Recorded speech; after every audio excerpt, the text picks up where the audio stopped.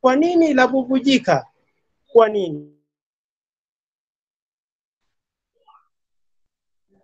Chozi langu lanidondoka, latiririka, labubujika, do, tiriri, bwai.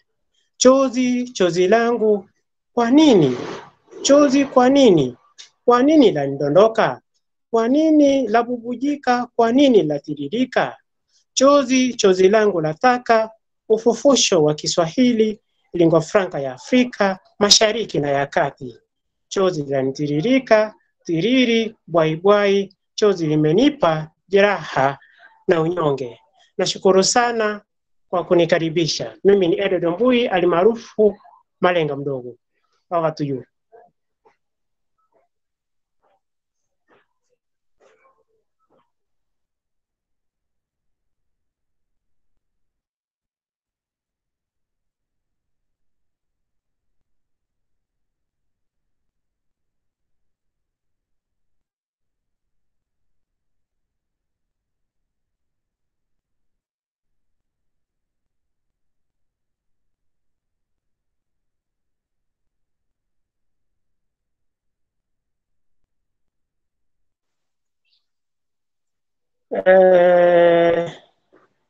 Naeleza kwamba nahodha ambaye ni Phibbian Muthama hajaingia, lakini kwa dakika kama 10 zinazokuja atakuwa hewani.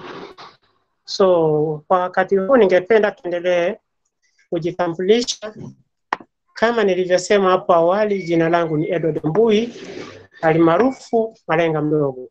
Ningependa tuendelee kujitambulisha. Kwa mfano, hebu Fano ni Kivu, ingia kwenye fungua mic yako tuzungumze. Waambaje Edward na wengineo walio hapa? Mwambaje? Sijui kama mnanisikia. Sijui kama mnanisikia. Naam, tunakusikia sana. Mimi niko salama salimini. Nimefurahi sana kuwa pamoja nanyi ili niweze kubukua maneno ya Kiswahili na maarifa mbalimbali. Na wakati huu ambapo duniani nzima kuna huu mchechemko wa Afrika, na ambapo watu wa Afrika wameanza kutambua nguvu ambazo wanazo, na wameanza kuitisha cheo chao kinachofaa katika dunia mzima. Nimefurahi sana kuwa hapa kwa sababu tunazungumza kwa Kiswahili, na Kiswahili ndiyo lugha ambayo itakuwa lugha ya Afrika mzima. Asanteni sana. Kwa sasa nasoma kitabu kinachoitwa Bribery Syndrome. Kiko hapa, ni cha mmoja wetu anayeitwa Joe Hamisi, mwandishi bora zaidi.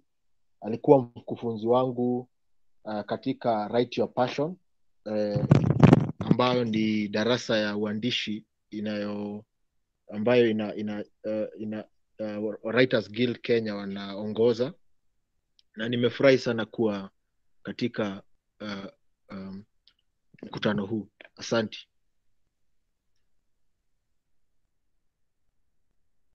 Karibu sana bwana Fano ni Kivu. Je, Ahmed Rajab yupo? Ahmed?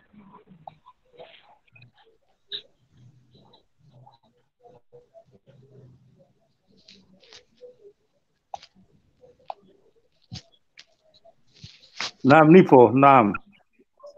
Haya, karibu. Hebu jitambulishe kidogo. Mimi nipo London, ni mwandishi mzaliwa wa Zanzibar, na niko hapa miaka mingi sana. Naam. Naam. Karibu zaidi kwenye Writers Guild Eklesia ya Kiswahili. Asante sana, nimefurahi sana na hasa Naam. kuona jinsi Kiswahili kinatukuzwa hapo Kenya na jitihada zenu. Tunashukuru zaidi na asante kwa kuwa na sisi. Asante. Je, kwa mfano shairi ungependa kusema? La, nimekuja kwa kuchelewa kwa sababu ni muda mchache tu niliarifiwa na mshairi mahiri Abdulatif Abdallah kwamba hii kitu wako, na yeye anajaribu kujiunga nasi, lakini nafikiri anatatizwa kidogo na mambo haya mitandao, lakini nafikiri atakuwa nasi kwa muda kutoka Ujerumani. Mimi sina kitu, ninasikiliza tu leo kwanza. Haya, tunashukuru zaidi. Namjua bwana Abdulatif Abdallah, ni mshairi. Huyo ni mshairi. Nashukuru zaidi. Hello bwana Griffins, hujambo? Si jambo. Naam. Habari za kwako? Kuona. Habari za kwako? Niko salama, labda. Mimi niko salama sana. Una yapi ya kusema? Una yapi? Mimi nashukuru sana kwa hapa Kiswahili. Kama unavyojua imekuwa shida kwangu, lakini nimeng'ang'ana kujiunga na huu mkutano ndio niweze kujifunza. Na nimejifunza haraka sana. Kusikia unavyozungumza inanipea motisha kukumbuka naitwa aje, vocabulary inaitwa kwa Kiswahili misamiati. Misamiati. Naam. Sasa nafurahi sana kuwa hapo na nitajiunga nanyi mpaka mwisho. Niliweza kuambia wageni wangu wengine ama marafiki zangu wengine wameweza kujiunga nasi. Na ni mama mmoja na mtoto wake, na pia wangependa kujifunza sana, wako hapa nasi. Asante. Tunawakaribisha zaidi. Haya, naona Phibbian Muthama ashaingia kwenye kipindi. Phibbian yupo? Phibbian.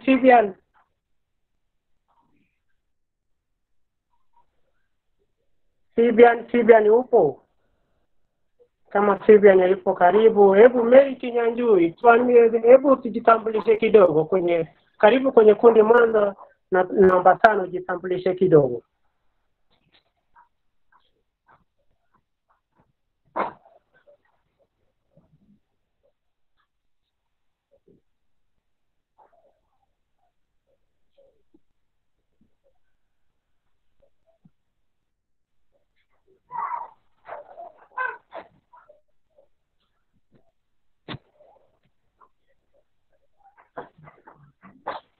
Mary yupo? Mary Kinyanjui, unaweza bonyeza kidude nyekundu kwenye screen, unmute.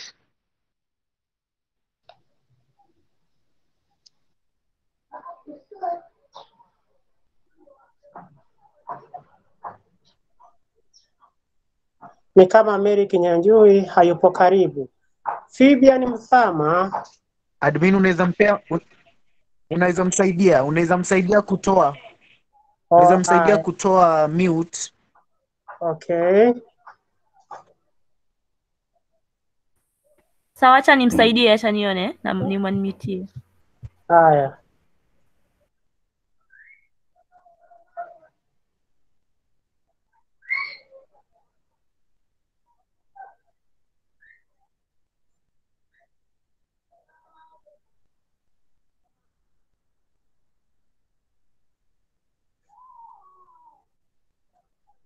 Naam, akiendelea kumwanimitia, naomba sana Writers Guild Kenya, msimamizi wake azungumze wakati huu, alafu kutoka hapo Phibbian Muthama ataendesha hiki kipindi. Na leo kwa kukumbusha tena, tunasema kuhusu ama tunazungumzia kuhusu historia ya Kiswahili. So hiyo ndio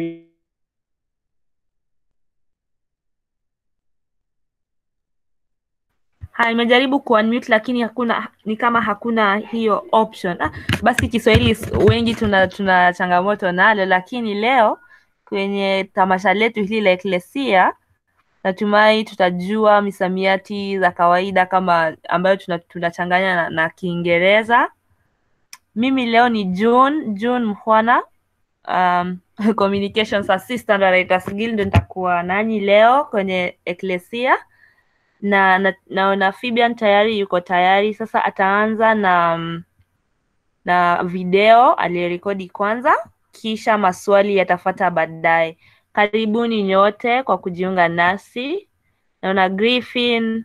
Hivi nasikia Kiswahili chako hata kimeshinda changu na mimi niko Mombasa. Naona Mary, kama wasikia waweza unmute kabla tujaanza, waweza jitambulisha.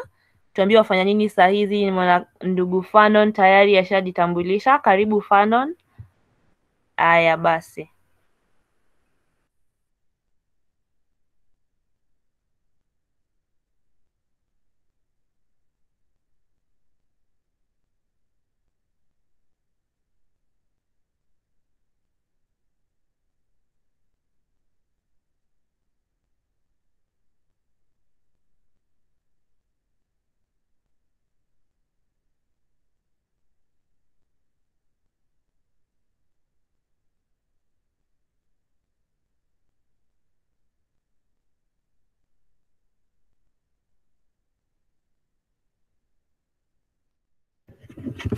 Basi Griffin, wageni wako waweke basi pia waongee, tukingojea Phibbian aanze mkutano. Tuwekee wageni wetu watusalimie, tuwajue, watuambie wanatumai kujifunza nini, pia wao watufundishe.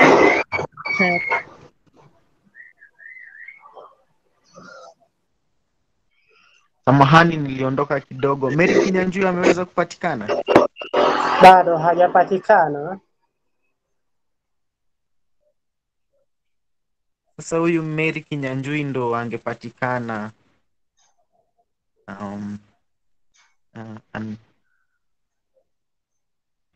Ni kama ana tatizo kidogo, kwa sababu unaona kamera yake inafanya ni mikrofoni tu. Stanley Adika naona kidogo yapotea. Yeye pia angejitambulisha kisha tuendelee.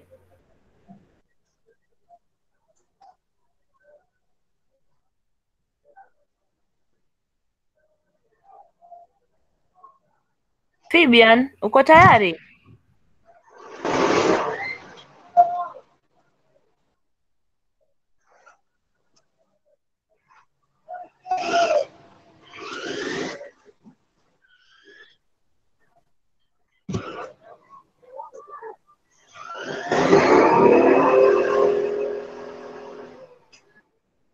Huyu Mary Kinyanjui tumuite Rafael. Rafael, tafadhali unmute ndio tuweze kukusikia. Ujitambulishe, utuambie jina na unatoka wapi.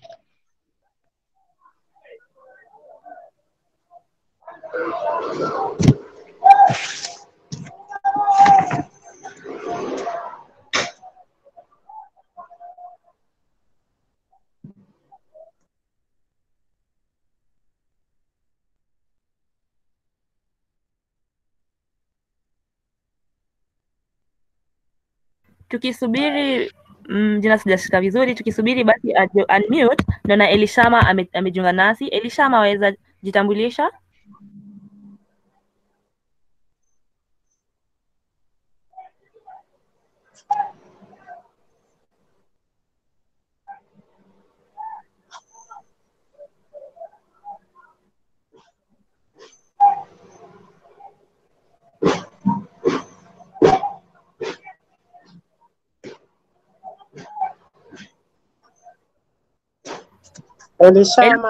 Elishama uko wapi?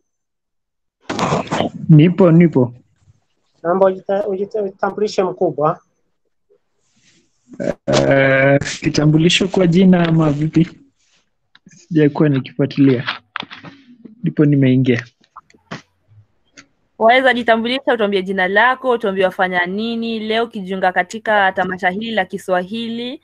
Tunapojiunga na Phibbian na tueleze historia ya Kiswahili. Unatarajia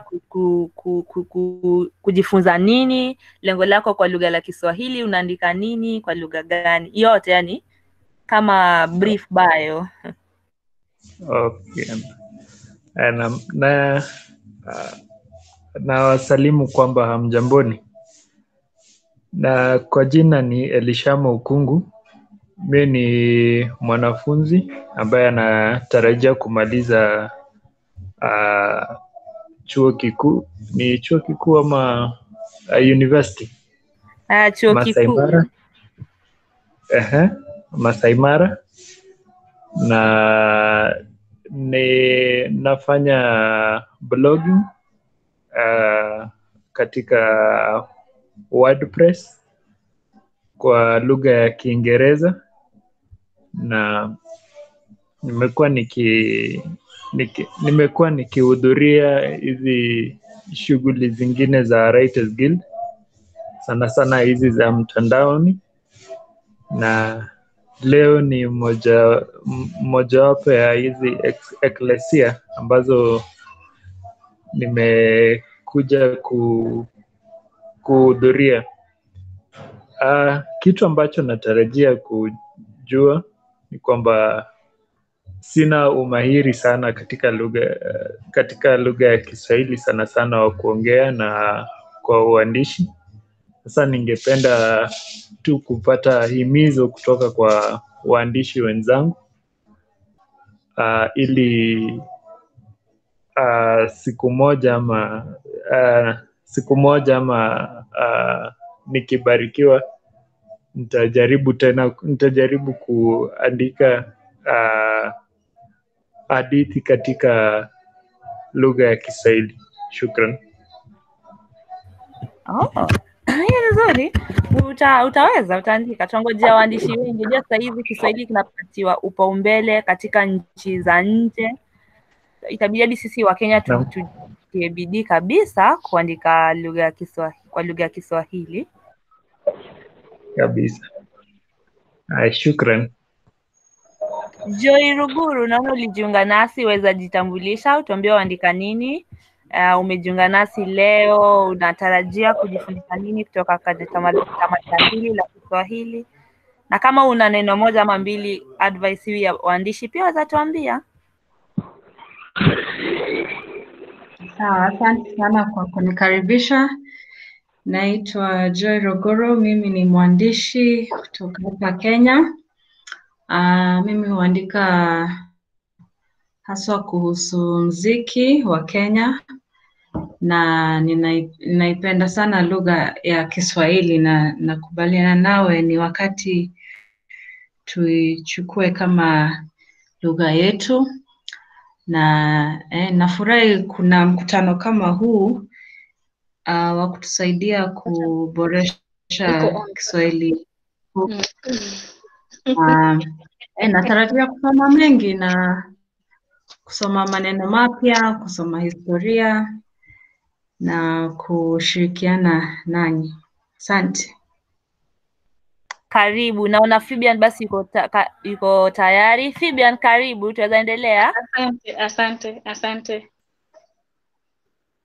Habari zenyu za leo? Naona mko nzuri sana.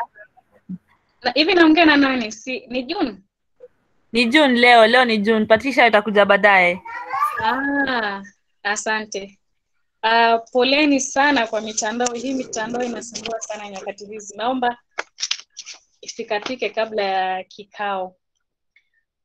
Tulikuwa tumepanga leo tutazungumzia kuhusu historia ya Kiswahili, lakini kabla ya hapo, kama mtaniruhusu niweze kuimba shairi. Sijui kama mnapenda mashairi. Tuwazipenda sana. Tukimaliza kuimba pia Edward Mogusi pia zatuanzishia pia. Kuna mwanafunzi alikuwa ameniomba, anaitwa Edward. Sijamuona hapa leo, anaitwa Edward, nimemsahau jina lingine. Edward Nipo. Edward Mogusu. Karibu sana. Sijui kama ulikuwa umelingani la kwako au vipi? Ni katika hii tu shairi. Niko na shairi hapa ambalo ningependa sana kulikariri, na nimelipa mada mkondo. Nimelipa mada mkondo na ni shairi huu. So naomba tusikilize. Hebu leo nafsi yangu izungumze, niambe niwe kama wambao, kuyasifu majibwa kwa ngonjera ndefu, tena kuzikariri kama watoto wa chekechea. Kuna maana gani kupiga foleni kando kando za njia ili kulia shangwe yakitupungia mikono? Ndio ubaya wetu. Wewe hujui majibwa yalikuishaingia jikoni kitambo, asali iliyokuwamo ikaliwa nao, sasa yameketi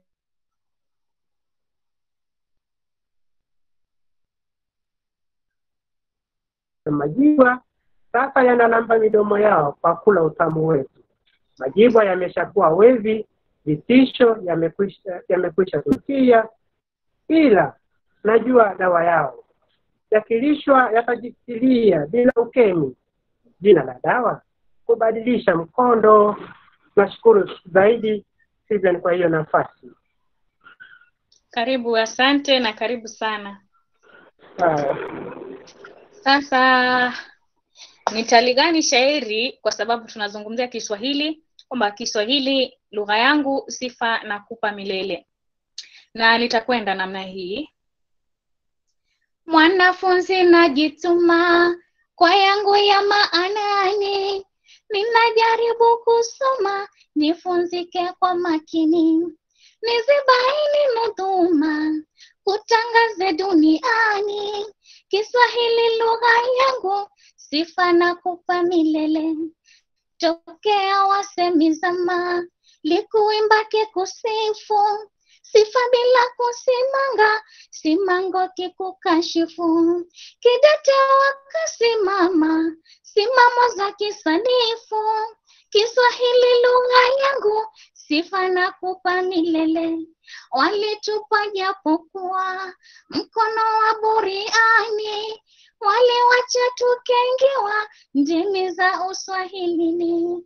Tushike kisawasawa kulinda utapelini. Kiswahili lugha yangu, sifa na kupa milele.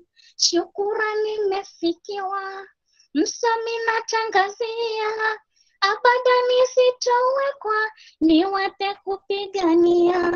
Laiti ningalijua kinywani kujitikia, Kiswahili lugha yangu, sifa na kupa milele.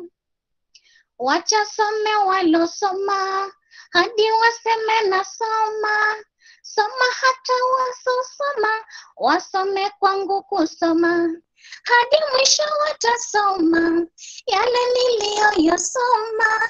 Kiswahili lugha yangu, sifa na kupa milele. Some waseme nasoma ya kwamba hawajasoma, some waniseme soma washindwe ya kunisoma. Somo masomo kuchoma, masomo yaseme soma. Kiswahili lugha yangu, sifa na kupa milele. Na walimu ninoweni, werevu wa elimuni, siwe na ua lakini mfano wa wazamani. Wazoma wawe makini, wafate wangu uneni. Kiswahili lugha yangu, sifa na kupa milele. Pia wazazi nyumbani, shabashi kwa yashikio, kuniwekea kanywani lugha yenye mnatio. Matamshi muruwani, somesha wale walio. Kiswahili lugha yangu, sifa na kupa milele.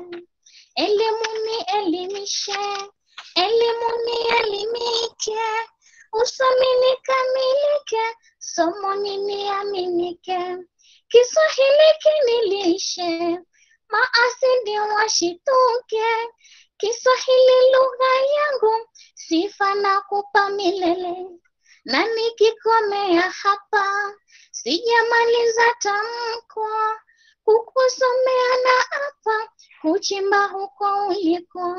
Nafahamu nilipa, Phibbian nisozongo. Kiswahili lugha yangu, sifa na kupa milele. Asanteni, ni shairi la kwangu hilo la zamani.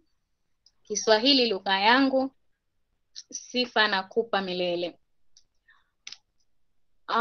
Na kama vile leo tunazungumza kuhusu Kiswahili, niseme tu watu hutambulika kwa lugha zao, itikadi, tamaduni, maisha na hata tabia zao. Niseme lugha ni chombo na ni rasilimali. Ni chombo cha mtu kujieleza kutoka kwake kwa kiumbe kingine.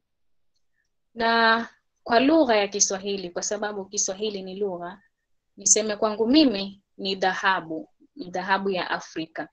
Nadharia nyingi tu zimesimulia chimbuko la Kiswahili ambazo ni tofauti. Kwa mfano, kuna nadharia ya kwamba Kiswahili kilitokana na Mbantu kuoana na Mwarabu kuzaa kizazi cha Kiswahili, ambapo kwangu mimi dhana hiyo sio kweli. Kwa sababu najiuliza hivi, ikiwa Mkikuyu ataolewa na Mwingereza au Mzungu, watazaa kizazi kingine? Watazaa lugha nyingine? Watazaa lugha nyingine ambao sio Kikuyu wala Kizungu. Kwa hiyo dhana ya kwamba Mbantu na Mwarabu walizaa Kiswahili sioni kama ni kweli. Kwa mujibu wa Bwana Shiragdin na Mnyampala kwenye kitabu cha historia ya Kiswahili, anasema kwamba Kiswahili ambapo zamani waliitwa Wangozi. Tutakuja kueleza kwa nini jina Kingozi ilibadilika kuwa Kiswahili hapo baadaye. Hawa watu Mnyampala na Shihabdin wanasema kwamba Mgozi ambaye ni Mswahili alikuwepo hata kabla ya ujilio wa Mwarabu wala wa Mshirazi. Nikirejelea Mshirazi ni Persian. Japokuwa walichangia kwenye lugha, ndio, kwa sababu kuna maneno mengi ya Kiarabu kwa lugha ya Kiswahili, lakini Waswahili walidumisha lugha yao, walidumisha itikadi na dasturi zao, kama vile unaona namna walivyojenga nyumba zao, namna walivyofanya ukulima na uvuvi. Inaashiria kwamba hawa Wangozi walikuwepo hata kabla ya mgeni. Kwamba sio kwamba Kiswahili kimekuja hakijulikani na Waswahili wapo. Kilikuwa. Sasa niseme chimbuko la lugha ya Kiswahili ni mji wa Shungwaya ulioko Somalia. Alafu baadaye wakatapakaa wakaingia mji wa Barawa na Kismayu. Barawa hukuwa mji ukiitwa Barawa. Ulikuwa unaitwa Muini. Kingozi, Miini ni kumaanisha mjini. Hiyo ni lahaja hiyo. Na Mshirazi alipokuja pale, walikuja na Wareno na Warabu. Barawa kwa maana ya Kiswahili cha sawa panamaanisha pahala pazuri, a very beautiful place.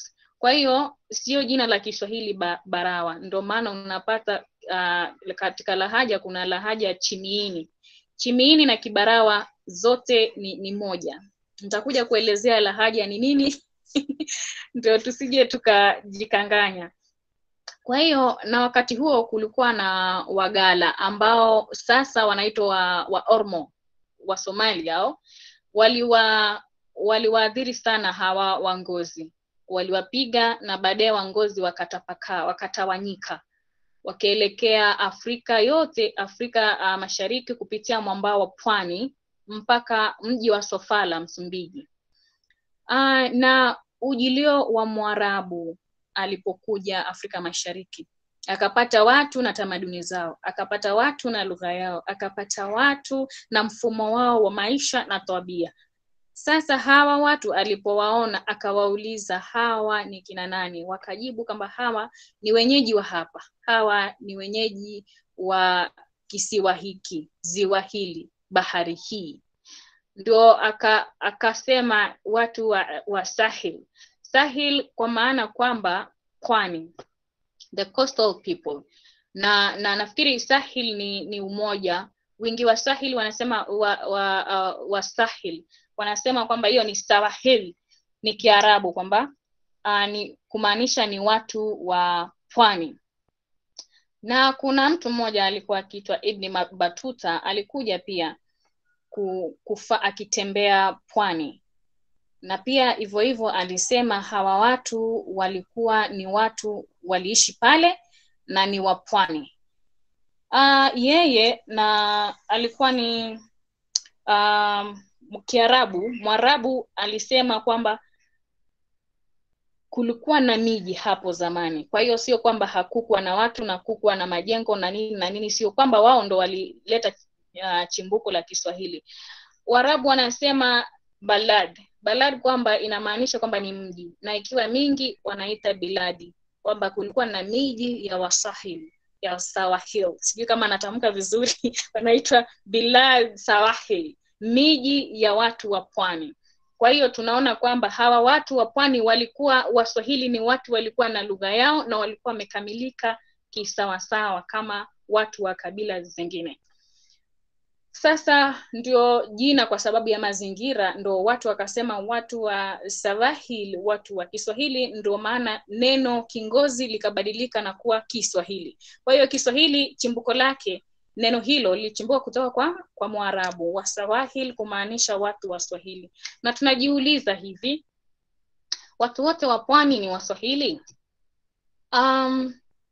Japokuwa watu wote waishio pwani sio Waswahili. Kuna Wabantu kule, kuna Wadigo, kuna Wamijikenda, kuna Wataita, kuna Wakamba na Ashiria Kenya. Sio kwamba hao ni Waswahili, hao ni watu waishio pwani tu. Na sijui alimaanisha hivyo kwa sababu huyu alikuwa ni mgeni na aliwapata watu waishio pwani, akawaita watu wa Sawahil. Kwa hiyo tunaona kwamba hawa Waswahili walikuwa na upekee wao, walikuwa na maisha yao ambayo ilikuwa tofauti sana na Wabantu wale wengine, nikiashiria kwamba Wamijikenda. Kwa hiyo kuna lugha na kuna kabila la Kiswahili. Kwa nini Kiswahili kilienea tu mwambao wa pwani mpaka Msumbiji? Kwa mtizamo wangu mimi nafikiri kwamba hawa wa pwani nyakati hizo, kwa Kiingereza wanasema the mode of transport ilikuwa ni maji. Hawa watu walikuwa ni watu pia wa kufanya biashara, na hii ilibidiishwa sana na ujilio wa mgeni kufanya, inaitwa barter trade. Walifanya biashara na walitumia vifaa vyao, walikuwa na vifaa vyao vya kufanya biashara. Japo kwamba walikuwa ni wakulima na ni wavuvi na ni watu wa kurina asali pia, walikuwa na biashara zao. Kwa hiyo kwa mfano vile vyombo walivyotumia zamani hizo, kuna chombo kinaitwa ngalawa, kuna chombo kinaitwa mtepe na kuna ema. Baadaye nitakuja kuwaelezea ngalawa, sijui kama ina picha ya ngalawa, lakini walikuwa kitumia hizo ngalawa, kitumia mtepe. Mtepe ni boti ambayo inatengenezwa kutumia kamba, haijatumia misumari. Kwa hiyo wangozi wakitumia vifaa hivyo zamani kufanya kusafiria na kufanya uvuvi na kuendeleza biashara zao kwa sababu ya bahari Hindi.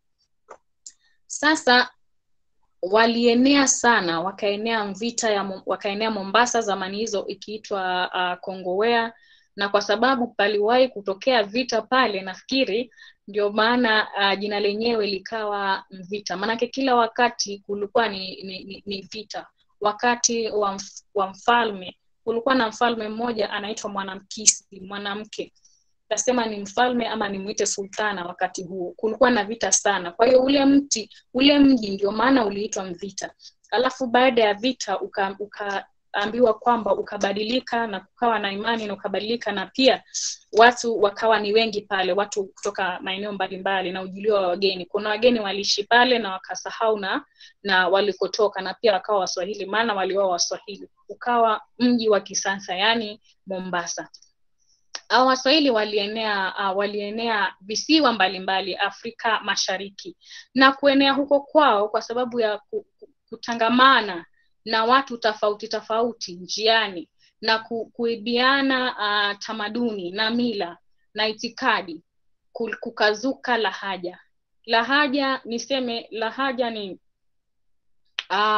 ni tofauti ya misamiati au matamshi machache kwenye lugha, iwapo hawa watu wana lugha kuu. Kwa mfano, Waluya hapa kwetu nchini unapata wana lahaja tofauti. Kuna Maragoli, kuna Watiriki nikidhani, na kuna Wabukusu. Hizo ni lahaja, japokuwa lugha yao kuu ni nini? Ni Kiluya. Hivyo hivyo Kiswahili kina lahaja zao, na kina lahaja zaidi, nafikiri 17.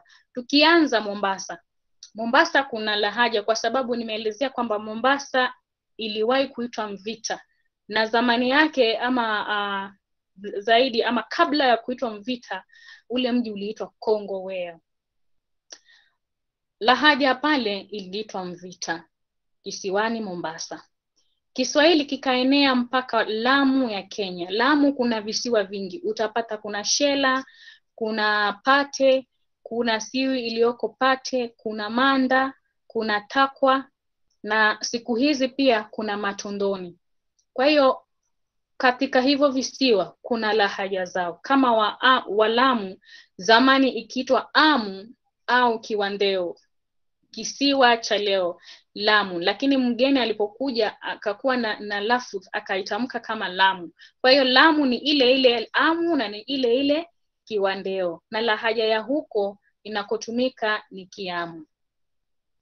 Hawa watu ndasema vikundi vyao vikubwa sana. Hawa watu wa Swahili ni Bajuni wakiitwa Wagunya ambao ni watu ambao jina lao la asilia ni Watikuu. Ni grupu kubwa sana ya Waswahili hawa watu, na wamesambaa kote kote. Kwa hiyo tunapoenda pwani tunatofautisha, kuna wakaazi wa pwani na kuna Waswahili asilia. Bali na Lamu kuna Kwale kuna visiwa vya Funzi, kuna Wasini, huko kuna lahaja. Chichifundi huko ni watu wa Funzi. Kuna Navanga, kuna Navumba, kuna na Shimoni, kuna na Tanga ukienda Tanzania, kuna Pangani, kuna ukienda visiwa vya Zanzibar, kuna kisiwa cha Unguja na kisiwa cha Pemba. Unaenda na Komoro, huko kuna lahaja zao. Kiunguja kwa mfano ndio lahaja ambayo ilitumika kwa mtaala, kwa syllabus. Wakati Mwingereza alikuja akatuonesha elimu kwamba ni muhimu, Kiswahili au lahaja iliyochaguliwa nyakati hizo ni lahaja kutoka Zanzibar, Unguja. Kwa hiyo siku zote tunaongea Kiswahili cha lahaja ya Kiunguja. Lakini lahaja ni nyingi sana na Kiswahili ni kipana mno. Sio kwamba tunategemea lahaja moja. Kama unaweza kuwa mtu makini sana, sio makamusi yote unategemea kuwa utapata maneno yote ya Kiswahili. Ukitembea pwani, ukitembea kwa Waswahili asilia, utapata lahaja zao na zinaendana. Sio kwamba lahaja ni tofauti, maneno yanakaribiana. Tuseme tu matamshi huwa ni tofauti. Inaweza kuwa ni hiyo lahaja, inaweza kuwa ni kwa sababu ya lafudh au na kidhembe. Kwa hiyo hapa nimepata kubaini maneno ambayo yanaendana na ya Kiswahili ambayo yanaendana na lugha zingine za Kibantu, kwa sababu tumebaini kwamba Kiswahili ni mojawapo ya lugha za Kibantu. Lakini hawa Waswahili wanapatikana katika mwambao wa pwani tokea Barawa mpaka Sofala, ambapo zamani waliitwa Wangozi. Kwa hiyo hapa niliweza kuangalia baadhi ya maneno tofauti. Nimeangalia hicho Kingozi ambacho wengine watasema ni Kikae au ni Kikale, kwa sababu ndio lugha ndio foundation ya hii lugha ya Kiswahili. Kwa hiyo nikiangalia nitapata lugha, nimechanganya Kiswahili cha kisasa, nimeangazia na Kingozi, nimeangalia na Kipokomo ambacho ni watu wanaishi katika mwambao wa pwani japo sio Waswahili, na pia nimeangazia Kikamba ambacho ni moja ya lugha wapo za Kibantu. Kwa mfano Kiswahili tukisema mtu, kwa Kikae ama Kingozi tutasema vile vile mtu, lakini kwa Kipokomo tutaongezea, tutasema muntu, na kwa Kikamba tutaita mundu. Kwa hiyo unaona haya maneno yanakaribiana kisauti, lakini matamshi ni tofauti kwa sababu lugha ni tofauti na pia utofauti wa lahaja. Tukiangazia kidole, kwa Kiswahili cha kawaida ni kidole, Kingozi tunaita chanda hichi, Kipokomo ni kidoe, lakini kwa Kikamba tunaita cha. Kwa hiyo hapo tunaona kuna utofauti mkubwa kwa sababu hizi ni lugha tofauti tofauti. Tukienda kwa chumvi, neno ambalo linajulikana sana. Kingozi ni munyu, kipokomo ni munyu. Kipokomo kuna utofauti. Kuna ile chumvi nitasema inakuwa inakuwa laini sana. Inakuwa laini sana, inaitwa munyu, lakini kuna ile ambayo ina kama nitasema kubwa, ina mbegu kubwa kubwa, ama inakuwa sijui ndaeleza vipi, kubwa kubwa kwa size yake kama cancelled, wanaita ngalawe, lakini kwa Wakamba wanaita monyo. Jicho kwa Kiswahili, kingozi waliita ito, kipokomo ni jicho, lakini Wakikamba ni hizo. Hapo unatofautisha kwamba Kiswahili ni tofauti sana na hizi lugha zingine za Kibantu, japo ni mojawapo ya jamii za Kibantu. Nadhani hapo kidogo nimeeleweka. Hizi lahaja zitakuwa ziko nyingi mno. Nitaweza kusema tu chache, baadhi ya zile ambazo zinatambulika kwa kisawasawa. Tukienda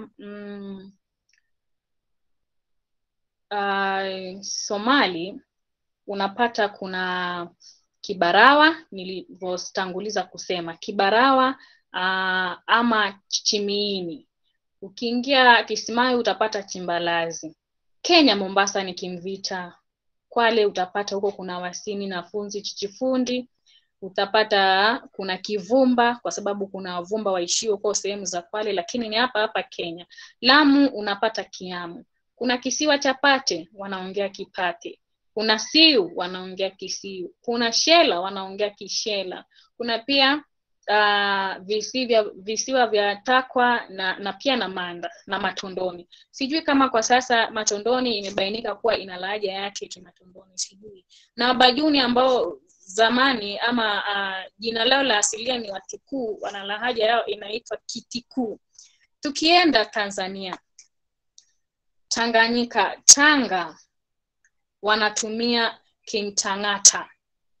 Tunaenda kuna visiwa pia Kiswahili kiulifika. Kilwa, nafikiri wengi mnafahamu Kilwa, iko na museum pale, na kuna palace kubwa pale imejengwa. Kuna Zanzibar, Unguja, Pemba na Komoro ambao wanaongea Kingazija. Kuna Unguja sehemu ya Kitumbatu pia wanaongea, Pemba wanaongea Kipemba. Hawa Wakomoro hawa sio kwamba ni lahaja ya Kiswahili, lakini ni watu ambao walikuja Uswahilini zamani, na ni watu wakaingiliana na utamaduni wa Kiswahili, wakaingiliana na dini ya Kiislamu, kila kitu wanafanya kama Waswahili. Na walikuja zamani kwenye kisiwa cha Komoro. Wanatumia Kimaote. Kwa hiyo hawa tunasema wanatumia Kingazija au Kimwali au Kianzuani na Kimayote. Kwa hiyo Komoro huwa inasifika kwamba ni Waswahili, lakini sio Waswahili hawa. Ni watu hawana lahaja ya Kiswahili. Wakomoro sio lahaja ya Kiswahili. Ni watu ambao walikuja pale zamani, na tutaweza kuangalia ni sifa gani zinaweza kubainisha Mswahili, ndipo tutaweza kuona kwa nini hawa Komoro japokuwa hawakuwa Waswahili, kwa nini wanatambulika kama Waswahili. Kwa nini Kiswahili kikaenda mpaka Sofala, mji wa Msumbiji, Mozambique? Kilwa hawa walifanya sana trade na Mozambique. Sofala kule miji wakitoa dhahabu wakienda kuuza na ng'ambo. Ndio maana unapata kule kuna miji ya Waswahili, maana walitembea sana huko wakifanya biashara na watu. Ndio maana unaona Kiswahili kimefika mpaka Sofala. Watu wanaweza kujiuliza kama Kiswahili ni lugha. Je, ni kabila au kabila? Tofauti ya kabila na Kiswahili na lugha ni nini? Kabila, kwanza hili neno linatokana na Kiarabu kabaili, kumaanisha kwamba mtu aliyezalika kwenye heshima na adabu njema. Kikawaida kabila ni kundi kubwa kuliko tu ukoo. Kuliko ukoo wa kina fulani na nini na nini. Kwa hiyo ila huzungumzwa na watu wamoja, watu wa mila moja, watu wa lugha moja, watu wa desturi na hata mfumo wao wa maisha. Kwa hiyo ni sifa bainifu ya kabila. Na ukiangalia kama kabila ni kubwa kuliko ukoo, je, lugha? Nielezee tu kama kwa Kizungu ndio tupate kuelewana kwa kirahisi. Lugha ni language, kabila ni tribe, lahaja ni dialect, lafudh ni accent. Kwa hiyo hapo nafikiri tunaelewana kabisa. Kuna kabila na kuna lugha. Lugha ni ya Kiswahili, lakini kuna makabila za Waswahili tofauti tofauti. Lahaja nimeshaeleza kwamba ni vilugha vidogo vidogo ambavyo vina utofauti wa matamshi na misamiati. Labda nipeane mfano ndio tuelewane kwa kirahisi. Tukiangazia Kimvita ambacho ni cha hapa kwetu Kenya Mombasa, na Kiswahili cha kisawasawa, Kiswahili ambacho kinachotumika kwenye mitaala ya shule. Neno ndoo kwa Kimvita ni kumaanisha kwa Kiswahili cha kawaida njoo. Wamvita wanapotaka kukuambia paa hawasemi paa, wanasema kwea. Wanavotaka kusuka hizi hawaziiti nywele, wanaziita nyele.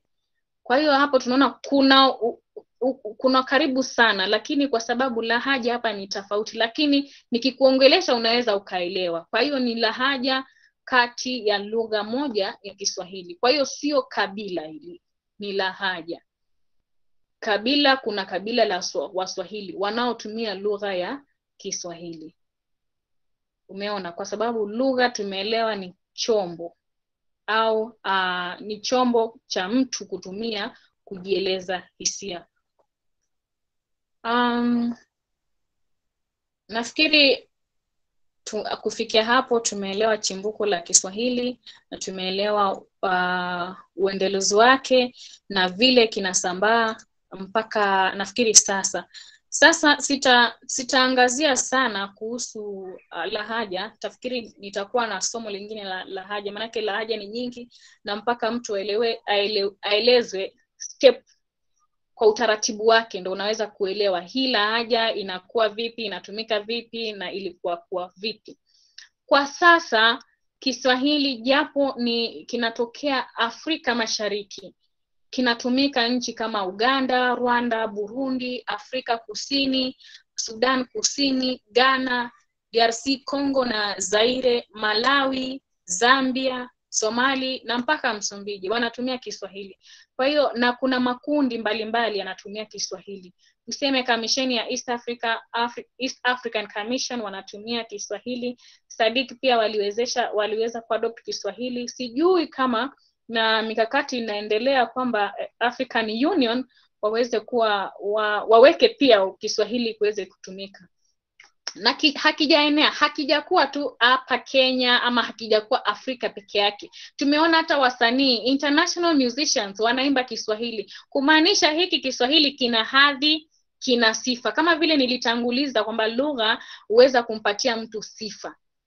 Nafikiri zama zijazo, ukisema tu wewe ni Mswahili, utakuwa unapata kazi. Ukisema tu wewe ni Mswahili, utakuwa unapata nafasi fulani. Kwa hiyo lugha inakupa sifa fulani. Na hivi sasa nafikiri kuna vyuo vya ng'ambo mbalimbali vinafundisha Kiswahili. Tukianza na St. Lawrence, New York, Mississippi University, University of Texas, Ohio University, University of Oregon in the US. Vyuo vingi vinatumia SOAS in London, Wesley College, vyote hivyo vyuo nyingi sana. Na hivi majuzi tumeona miaka kama 2 kama sijakosea, kuna Sisi University, Shanghai International Studies University. Mpaka wa China wanafundisha Kiswahili huko. Mjiulize kama Mchina ambao lugha yake ya Mandarin ni kubwa sana, hahitaji yeye kuja kukufundisha Kimandarin kwa sababu wao tayari ni wengi sana. Na ndio lugha itambulike kwamba ni lugha inayotumika duniani. Kwanza inawezeshwa na nini? Population, na inawezeshwa na kitu kingine, biashara na elimu. Sasa sisi Kiswahili kilitumika zamani kwa biashara mingi sana. Niseme tu wageni, kama itakuwa ni tulikandamizwa kwa sababu ya ujilio wa mgeni. Mwingine akitaka tujue dini, mwingine akitaka tujue elimu, tukabaki tu na dini, tukasahau na lugha yetu. Walipoenda wakatuachia elimu, tukaambiwa kwamba Kiswahili sio lugha nzuri, sio lugha ambayo ina hadhi. Tutumie lugha zao ili tuelewe, tuendanishe na mfumo, tuendanishe na the trend. Lakini tunaona hata wao wanasoma hichi Kiswahili. Kwa nini na sisi tusisome wakati Kiswahili ni chetu? Sijui kama mnanielewa. Kwa hiyo ni kitu cha maana sana iwapo tutashikana kwa pamoja, tuendeleze Kiswahili, tusonge mbele namna hiyo. Nafikiri nimemaliza. Kukiwa na maswali mnaweza kuniuliza au unaweza kuchangia mchango wowote tukisonga mbele. Asanteni kwa kunisikiliza. Asante sana Phibbian kwa kutufundisha mengi, tunajifunza mengi kuhusu Kiswahili. Naona maswali hapa. Kuna Joy yauliza, shuleni tunatumia lahaja ipi? Hapa Kenya tutumia lahaja ipi? Akisha nilikuwa naulizia, Baniani pia ni Waswahili ama hiyo ni kabila ama huwa ni jina la Kiswahili la Wahindi, wajua? Baniani, sijui kama huyo ana kamusi. Nafikiri kama ni mwanafunzi anafaa kuwa ana kamusi hapo. Mambo mengine tufanyie tu utafiti sisi wenyewe. Sitaki nimjibu hivyo, lakini angalia alafu kisha yeye mwenyewe anijibu. Shuleni tunatumia lahaja ya Kiunguja kwa sababu nyakati hizo, wakati wa ufalme wa Said bin Said Sultan, alikuwa kwenye uongozi wa pwani ya Kenya na Zanzibar. Na wakati huo walipopata uhuru, Kiswahili cha Kiunguja ndio kilichochaguliwa kuingia kwenye mfumo wa elimu. Kwa hiyo sote sisi tunatumia Kiunguja. Japokuwa utaona kwenye makamusi tu, sijui kama na kamusi. Japokuwa utakuwa unaona makamusi wanaweka maneno ya ambayo yana maana, maneno tofauti yana maana moja. Kumaanisha watakuwa wamekopa baina ya lahaja za Kiswahili. Lakini Kiswahili wanasema Kiswahili standard wanatumia Kiunguja.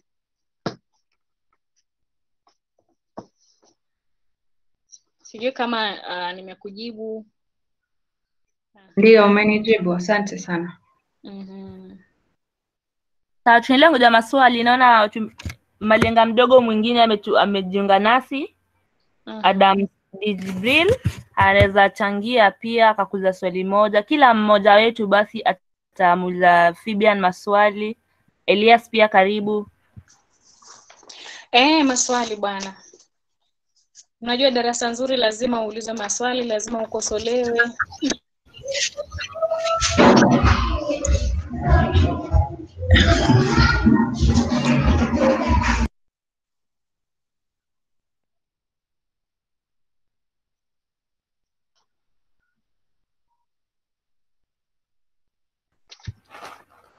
Tuanzia na kila mmoja. Kuna Bilhamariana yauliza, kufika sasa hivi ni watu wangapi wanazungumza Kiswahili? Naweza mjibu hapo. Kwa sasa sijaangalia ni asilimia ngapi, sijui kama unaulizia kwa maana asilimia au mataifa mangapi yanatumia Kiswahili. Nafikiri kama ulikuwa unanisikiliza vizuri, nimetaja baadhi ya mataifa ambayo yanatumia Kiswahili hapa katika bara la Afrika. Kama sisi wa Kenya, nafikiri Kiswahili ni lugha ya taifa na ni lugha rasmi. Na pia vile vile Uganda sahihi wanafundisha Kiswahili. Tanzania ni lugha yao ya kwanza. Tunasonga. Afrika Kusini Kiswahili ni lugha yao ya 11 kutumia. Rwanda ni lugha yao ya 4 ya kitaifa na rasmi kutumia, na wameanza kufundisha shuleni Kiswahili. Kwa hiyo na Ghana ni taifa ambalo lilianza kutumia Kiswahili zamani sana kufunza. Ghana wanatumia Kiswahili. Mataifa ni mengi tu. Nafikiri nikitaja ni mangapi, sina tathmini kamili ni mangapi yanayotumia Kiswahili. Niseme tu Kiswahili kinakuwa kwa kasi sana. Juzi tumeona kimekuwa adopted kwa Kiswahili community in Canada. Tumeona Swahili community in London. Kwa hiyo ni lugha ambayo inakuwa na imepewa sifa sana kwa sababu ni mojawapo wa lugha zinazotambulika duniani. Swali lingine. Kuna wale ambao walijiunga nasi wakati uko ushaanza. Sasa tuwape fursa wajitambulishe kisha waulize swali. Kila mmoja najua ana swali moja tu la Kiswahili ama na jambo la kuongezea. Tuanze na Bilha Mariana. Kisha tena kina Elia. Sawa Bilha, uko tayari? Hamjamboni nyote? Hatujambo. Samahani nina mafua kwa kuwa sauti yangu imepotea kidogo, ila nitajaribu tu kuongea vile ninaweza. Ningependa mniwie radhi kwa kuchelewa kwa kuwa kuna kazi nilikuwa namalizia na kwa sasa nimeshamaliza na nimefurahia sana kujiunga na nyinyi. Nilikuwa katika mkutano uliopita na watu walinijua kuwa mimi ni Bilha Mariana na mimi ni mpenzi wa Kiswahili. Na ninapenda lugha hii sana na ningependa kila mmoja aweze kuzungumza na kuwahimiza wengine pia waweze kuzungumza lugha hii. Haya, maswali yangu, nimeuliza swali kuhusu ni watu wangapi wanaozungumza Kiswahili, lakini Phibbian amenijibu vizuri na nimefurahia sana. Pia juzi Afrika Kusini niliona wameanza kuchukua Kiswahili kufunza katika shule zao na nimefurahia sana. Tuendelee kudumisha Kiswahili. Ni hayo tu. Asante sana Bilha. Asante. Asante sana Bilha. Itakuwa basi kila mtu aseme jambo. Tuko kwako Joy Ruguru, hajasema jambo.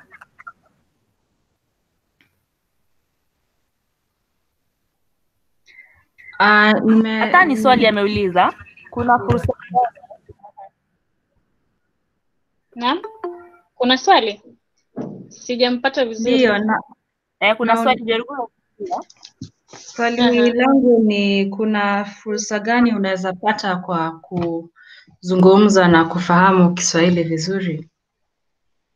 Kama kazi. Rudia, kuna umuhimu gani? Fursa kama opportunities. Kuna fursa. Ndio. Ya kutumia Kiswahili. Na kama wewe unapata fursa gani kwa sababu wa kujua Kiswahili vizuri? Fursa ni nyingi. Umeniambia unaitwa nani? Nimesahau. Joy Ruguru. Sidhani ulikuwa umejitambulisha. Joy, karibu kwenye kikao na swali nzuri. Asante. Nafikiri ni kujibu hivi. Kama vile nilitanguliza kwamba Kiswahili ni chombo ambacho mtu ama binadamu hutumia kujielezea. Hutumia kupata kazi, hutumia kupata sifa, hutumia kujulikana kwa tamaduni zake na mfumo wake wa maisha. Kiswahili unapata fursa nyingi tu. Unaweza ukapata fursa ya kazi, unaweza ukapata fursa ya kutambulika wewe ni nani, kama vile nimeeleza. Kwa mfano, unafikiri kwa nini hivi vyuo vya ng'ambo sasa wanafunza wanafunzi wao Kiswahili? Sio wazungu wanaofunza, ni walimu wa hapa Afrika. Kwa sababu wanakielewa, wanakijua Kiswahili, wamepata fursa za kazi. Kunakuwa na makongamano ya Kiswahili na namna ya kuendeleza Kiswahili, manake ni lugha ambayo inakuwa. Hayo makongamano unaenda ikiwa wewe ni mpenzi wa Kiswahili na unaelewa Kiswahili na pia unaenda pale kujifunza. Hiyo ni nafasi nyingine.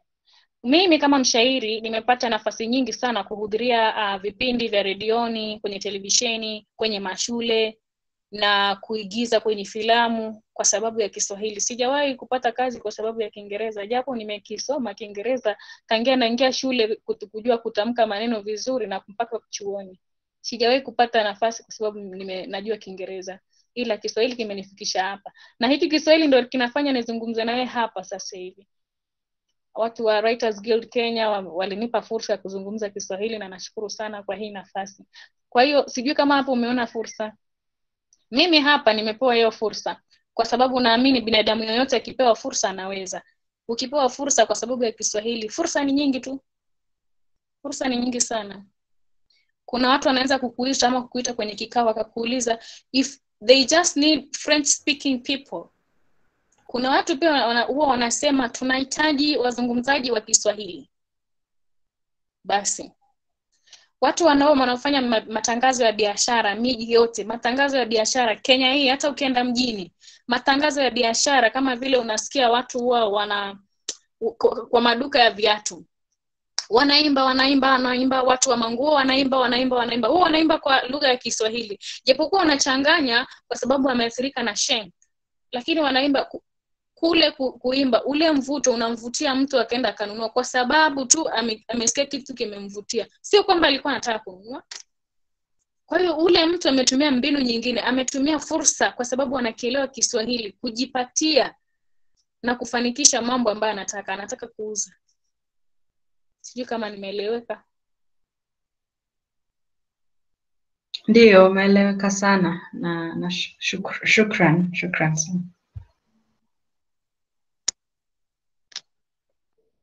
Edward Mogusu, naona message za watu hapa, anasema shairi nzuri sana.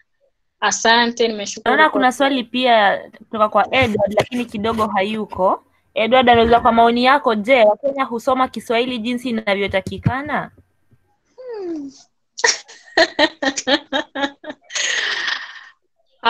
Nitasema ndio na nitasema hapana. Swali gumu sana.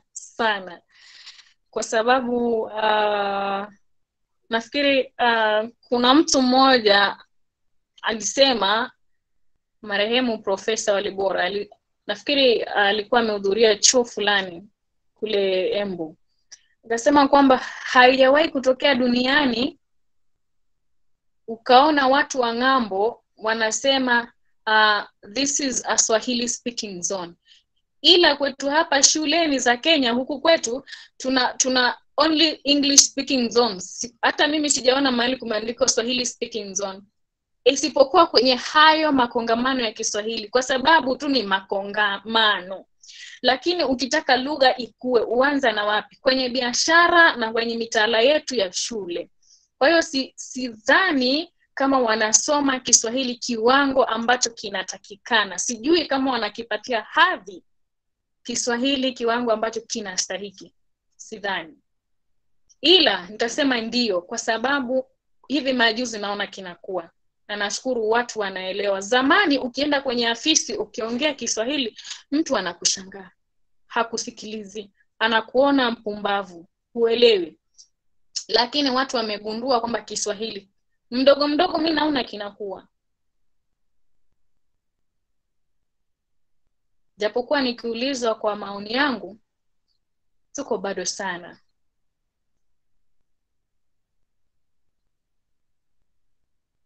Nafikiri nimekujibu. Edward wasikiza, hakuna swali nyingine tena kutoka kwa Bill Hamariana. Yauliza, je, ni sahihi kusema kuwa Kiswahili ni mchanganyiko wa Kibantu na Kiarabu? Sitosema ni kweli kwa sababu nikielezea hizi nadharia theories za chimbuko la lugha yetu ya Kiswahili, jambo la dhana ya kwanza ambayo imempotosha sana Mswahili na hasa mkaaji wa Kenya, kwamba Kiswahili kilizaliwa kupitia Mbantu na Mwarabu kuoana. Sio kweli. Leo hii mimi ni Mbantu nikiolewa na mtu wa ngozi nyingine, nitazaa kizazi kinaongea lugha tofauti ambayo mimi mwenyewe sijui wala mume wangu haijui. Kwa hiyo Kiswahili sio mchanganyiko. Sio mchanganyiko hata kabisa. Kitu unafaliwa uelewe, lugha yote ikikuwa lazima ikope maneno. Hata lugha ya Kiingereza imekopa maneno. Kwa mfano tu nikisema sisi wote tumepitia sekondari. Katika shule za sekondari kuna vitabu vya biolojia. Huwa naona wakati tunasoma maneno na aina ya miti. Hiyo miti imekopa maneno sio ya Kiingereza, Kiitaliano. Kiingereza kilikopa. Kiswahili pia kilikopa. Kwa sababu ya ujilio wa Mshirazi ambaye ni Persian na ujilio Mwarabu na ujilio, kuna watu walikuja wengi, wa China, Wahindi, Waarabu, Washirazi na Wazungu. Kwa hiyo Kiswahili kimekopa sana kutoka kwa Mwarabu, kwa sababu Mwarabu alipoingia katika mwambao wa pwani akamfundisha dini Mwafrika au Mgozi au Mswahili, akamfundisha kuandika, kwa sababu kila mvutia ngozi huvutia kila wanasemaji kila nimesahau jamani, wanasema kila mtu ujipendekeza na upande wake. Huyu Mwarabu alimfundisha Mwafrika na hati za Kiarabu, sawa? Kwa hiyo unapata maneno mengi yalikopa kutoka kwa Kiarabu kuingia kwa Kiswahili, na pia kwenye biashara. Biashara yoyote kikua, hata wewe ukienda tuseme Gikomba, asilimia ya watu wa Gikomba kama ni wa Kikuyu kwa mfano, utapata maneno mengi hasa ya mboga. Hata tunasikia siku hizi wanasema maneno mengi huwa si ya Kiswahili, huwa ni ya wale watu wanaishi pale. Kwa mfano, Wakenya sisi tunajua peace tunazita minji, lakini ukiangalia kwa lugha ambayo ni ya Kiswahili zinaitwa njegere. Kwa hiyo ni rahisi sana watu kukopa lugha kutoka kwa nyingine kulingana na mazingira. Mazingira hayo ya Mwarabu kumfundisha Mwafrika dini, kwa sababu alikuwa ni Mswahili na akiandika kwa hati za Kiarabu, wakifanya biashara pamoja. Kwa hiyo maneno yalikopana. Niseme tu Kiswahili ni Kibantu, sio mwingiliano wa Mwarabu na wala nini. Mwarabu tu, maneno yalikopa kutoka kwa lugha ya Kiarabu. Ila siwezi kusema ni 50 na 50. Kibantu kwa Kiswahili ni 70, Kiarabu ni 30. Msimamo wangu.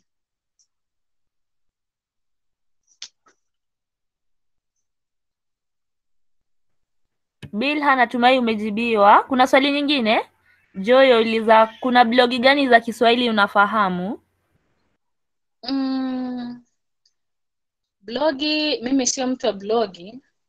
Nafikiri ni mjibu kwa kurasa ambazo mimi nazijua au makongamano ya Kiswahili. Sijui kama hapo nitakuwa nimemjibu kisa. Yeye ni blogger au vipi? Ndio mimi ni blogger. Ningependa mahali ningeweza kusoma maandishi ya Kiswahili mtandaoni. Tukianza na YouTube. Mariana ana link yake YouTube, anafundisha Kiswahili, tena anafundisha kwanza na darasa, anafundisha na proverbs na mambo mepesi, namna ya kutunga sentensi. Kurasa zingine ambazo unaweza kupata mambo mengi ya kuhusu Kiswahili. Ukienda YouTube una Google Kiswahili, ukienda Facebook utapata ukumbi wa Kiswahili, utapata umbuji wa Kiswahili, na vile vile kuna chaneli yangu ambayo inaitwa Meza ya Kiswahili ya YouTube, ambayo itakuwa inafundisha watu Kiswahili, historia ya Kiswahili, lahaja za Kiswahili, mashairi ya Kiswahili na hadithi hata za watoto kupitia lugha ya Kiswahili. Ukienda tu una type, hata kwenye website ukitype Kiswahili, mambo mengi yatakuja. Kwa hiyo wewe mwenyewe utakuwa unachagua na kile ambacho unakitafuta. Sijui kama hapo nimekujibu. Kama huelewi jambo unaweza kunitafuta kwenye Facebook, naitwa Phibbian Muthama. Kwa hiyo kama una swali lolote la Kiswahili nitakujibu. Sawa, asante. Pia ningependa kuongeza kitu kidogo. Kuna tovuti nyingi sana za Kiswahili ambazo watu wanajaribu kuandika nakala, wanajaribu kuandika hadithi, wanajaribu kutukumbusha methali. Kuna nyingi sana, wacha nitaangalia alafu nitakuwekea hapa, kisha unaweza kuzitafuta na kuangalia ni nini wanasema. Pia kuna ile ya upishi, kuna tovuti nyingi sana za Kiswahili ambazo zinasaidia watu kuzungumza Kiswahili. Ni nyingi sana. Yaani YouTube una type tu unataka nini? Unataka upishi, unataka kujua maneno, unataka kuzungumza, unataka kujua historia. Ukigoogle tu yanakuja kama yote. Na sijui, ndio maana nimesema unitafute mimi kama ungependa kuingia kwenye hizi grupu za WhatsApp zinafundisha Kiswahili kama ungependa. Kwa hiyo nitaweza kukujumlisha kwa makundi zaidi ya ushairi, ya lugha ya Kiswahili, ya wapenzi wa Kiswahili, namna hiyo. Nina swali.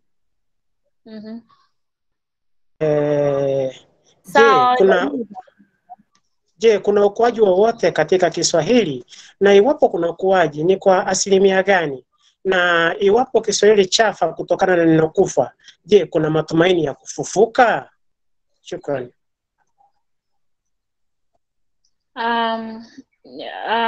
Asante kwa hilo swali. Sijakupata jina lako.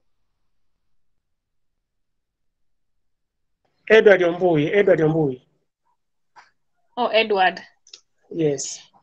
Edward, sijui dhana kusema wewe kwamba Kiswahili kinakufa umetoa wapi? Maana ungesema hivyo zama hizo.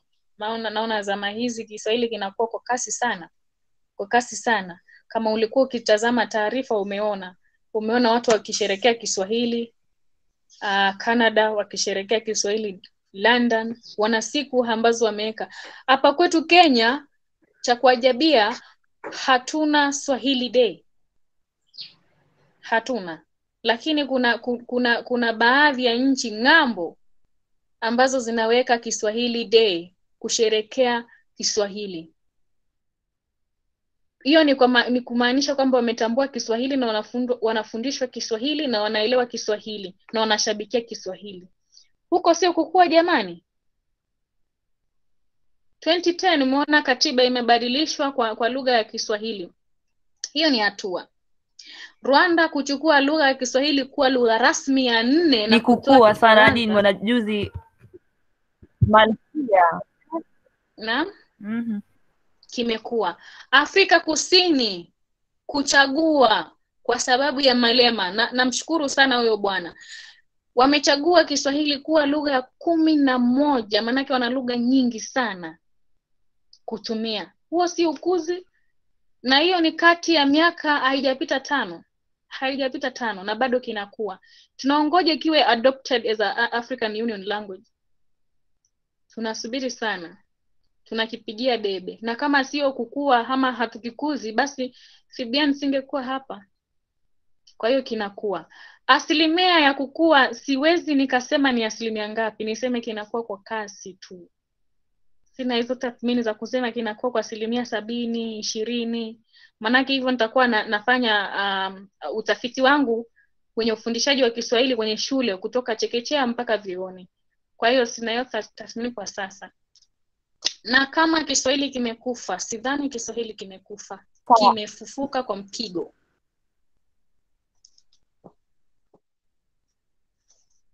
Nafikiri nimekujibu maswali yako yote. Utanikumbusha kama iwapo nimesahau moja. Hujambo Phibbian? Sijambo. Edward, natumai umesikia.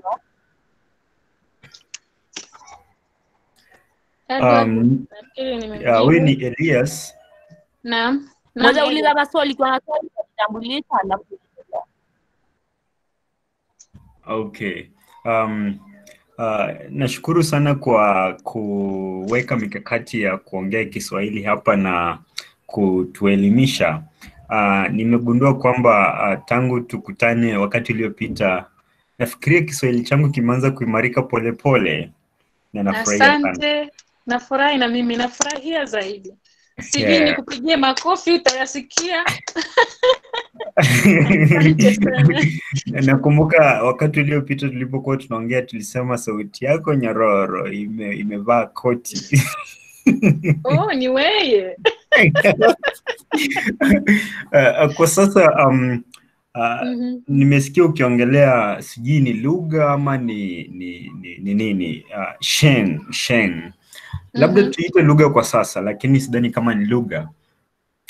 Sheng, nafikiria kwamba inaathiri sana ukuaji wa lugha ya Kiswahili kwa sababu iko na maneno yake tofauti ambayo sio sahihi, na haya maneno ndio watoto wanatumia wanapokuwa wanazoea yale maneno ambayo sio Kiswahili mufti. Sasa kwa mfano unapotoka hapa unaenda nchi ya Tanzania ama unaenda tuseme Rwanda, unapata kile Kiswahili ambacho wamefunzwa sio Kiswahili ambacho unaenda kuwaongelesha. Nafikiria kwamba kuna hitilafu ambayo inaletwa na Sheng. Labda itakuwa vyema kama tunafanya utafiti kujua Sheng inaathiri kivipi lugha ya Kiswahili na ukuaji wake, labda kuenea kwa mataifa mengine katika Afrika. Lakini nashukuru sana kwa mawazo yako ambayo umeongea kuhusu Sheng na ukuaji wa Kiswahili. Nafikiria tukiendelea kukiongea tutasaidia sana katika kukikuza Kiswahili, sio tu hapa Kenya bali hata na nchi zingine. Asanti sana. Karibu sana Elias. Labda nikukumbushe kwamba lugha ni chombo, kama vile tulisema. Chombo, it is a tool of which a human beings communicate. Kwa hiyo Sheng nitaweza kusema ni lugha ambayo sidhani inatishia Kiswahili. Ni tofauti sana. Ni kama kusema Kiingereza kinatishia Kiswahili kwa mipaka kivipi, yani kwa mfano. Kwa hiyo Sheng, ukiangalia Sheng inatumika sana kwenye miji mikuu kama Nairobi, Mombasa, Nakuru. Ni vigumu sana upate kule shamba watu wanatumia Sheng. Sijui kama hutumia lugha za mkato tu, lakini sidhani kama wanatumia Sheng. Nasikia kuna kamusi ya Sheng, lakini sijui kamusi ina msimamo upi, kwa sababu Sheng ni lugha ubadilika kulingana na wakati. Kwa Kiswahili sidhani kama nitakuwa nimekosea nikisema ni misemo ya misimu. Kwa mfano, nilielezea nafikiri wakati uliopita. Zamani sisi tunaita polisi ponyi. Ikatokea wanaitwa sanze. Sahi nasikia wanaitwa gova. Sasa hiyo kamusi itakuwa inabadilika vipi? First edition, ponyi, second edition, utakuwa unamueleza vipi mtoto wa 2020 nini kwamba chimbuko la Sheng ilikuwa ni Nairobi au ilikuwa ni wapi? Sheng inaongelewa Nairobi, sio Sheng inaongelewa Mombasa. Japokuwa Sheng imekopa maneno mengi ya Kiswahili na sio Kiswahili standard. Imekopa Kiswahili kama hata hapa Nairobi kuna Sheng ya California, kuna Sheng ya Rongai, kuna Sheng ya Kariobangi, ambazo watu wa hapo tu ndio watakuwa wanaelewa kirahisi. Zingine unazisikia kwenye muziki. Sasa kama hiyo ni lugha, inatishia vipi Kiswahili? Inalenga watu ambao wanaelewa. Lakini Kiswahili kinalenga taifa. Kwa sababu hata ukiangalia kwenye televisheni hizi huwezi kupata mtu anaongea Sheng, kwa sababu kama ni lugha imekita mahitaji yake kuitwa lugha. Haiathiri Kiswahili. Pengine wewe upende kuathirika kwa Kiswahili, kwa sababu kama vile Mwingereza anasema you dress according to the occasion. Unazungumza lugha kulingana na matakwa ya hapo. Ukienda Uingereza unaweza kuzungumza Kiingereza kwa sababu watu ukitaka wakuelewe utaongea Kiingereza. Japokuwa unaweza ukaongea Kiswahili maneno 1, 2, 3. Lakini sidhani Sheng inatishia Kiswahili. Mimi kwangu sidhani, kwa sababu yenyewe haijajipanga. Sheng yenyewe haijajipanga. Hapa Nairobi kuna tofauti nyingi za Sheng. Neno moja na maana nyingi sana, maneno mengi sana hapa Nairobi. Ukienda Mombasa vile vile, ukienda Nakuru vile vile. Kuna Sheng ambayo imesimamia neno moja Kenya tu kwa mfano, au Tanzania. Sidhani inatishia lolote kwa Kiswahili Sheng. Sidhani. Ni vizazi tu tuweke kidogo. Nafikiri ni sisi wenyewe tutilie maanani kwamba watoto au jamii inayokuja, kizazi kinachokuja kielewe kwamba kuna Sheng, kuna Kiswahili, kuna Kiingereza. Ukiongelesha mtoto Sheng, charity begins at home, ataelewa Sheng. Nikuulize kama unafikiri Sheng ni lugha. Umeshawahi kuona mtu amezaa mtoto amemuita jina la Sheng na hilo jina huwa lina maana kulingana na kamusi ya Sheng? Hayo mimi kwangu sidhani inatishia Kiswahili. Sidhani.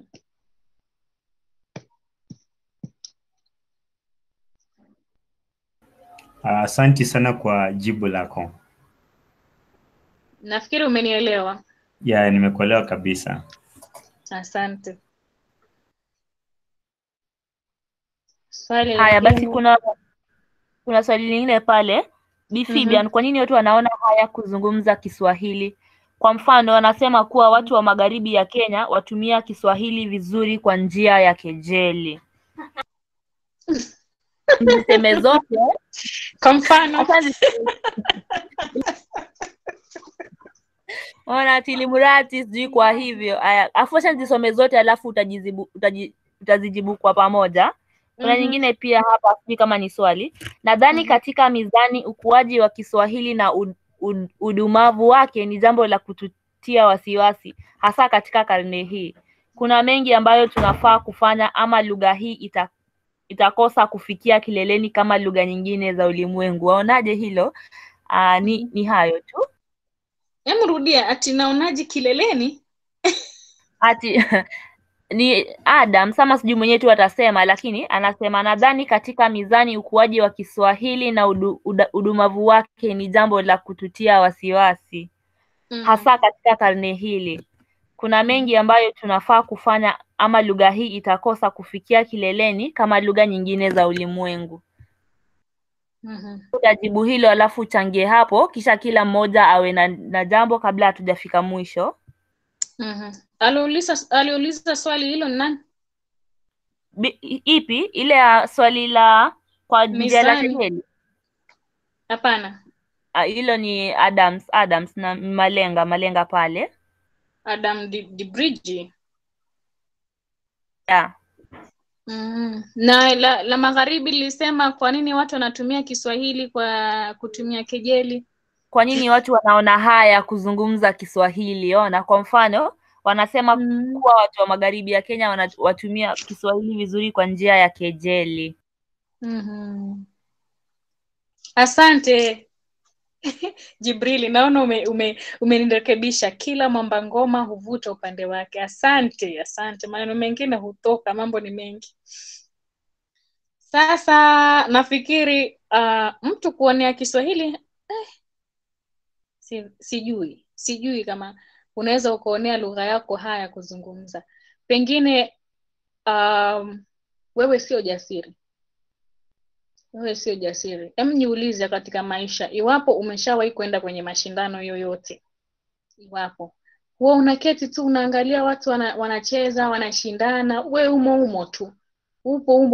Umekaa tu unaongojea wakati wako uzungumze uende. Huo ni mtu kwanza hajajipanga, hayuko tayari, sio jasiri.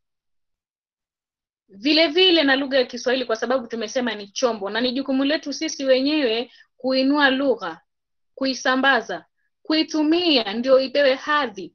Na ukisema haijapewa hadhi, tayari nimesema ni mihisabu vio kama 100 ng'ambo vinafundisha Kiswahili. Kimepewa hadhi, kimejulikana kama lugha mojawapo ya lugha za dunia. Kwa hiyo kimepewa hadhi kubwa sana. Ni sisi wenyewe tunakidunisha kwa ile dhana ya Kiswahili is a dead language. Kwa hiyo kuonea haya nafikiri ni kwa mtu binafsi, sio watu wanaonea haya. Yeye huyo ndo atakuwa anaonea haya. Wao kuzungumza kejeli nafikiri watakuwa hawajui au watakuwa na mapuuza tu. Nafikiri huyo nimeshamalizana naye. Sawa. Naona maswali yameisha. Sasa ni kila mtu maybe kama ana swali atakuambia kwa jambo la mwisho.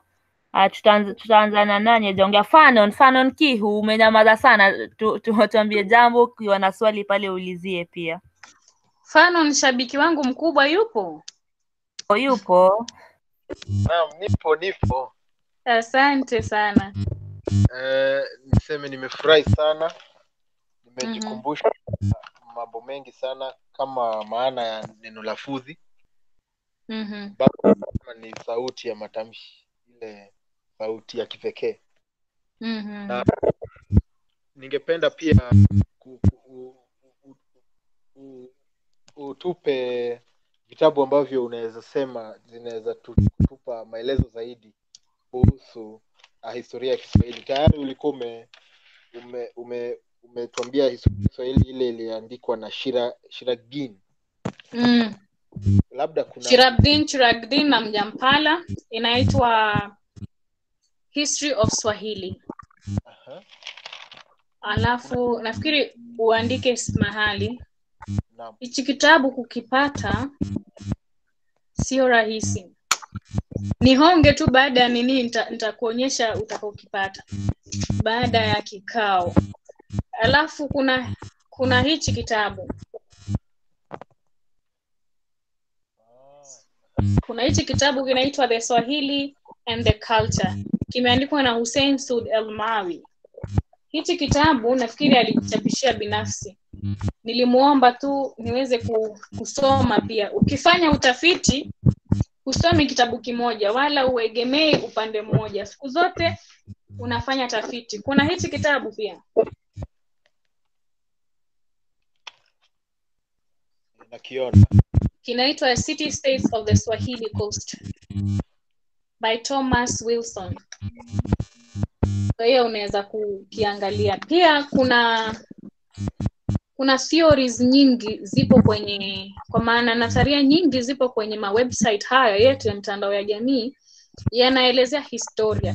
Lakini mtu akitaka kujua historia kweli ya kisawasawa, ukitaka kujua historia ya Kamba, unaenda Ukambani.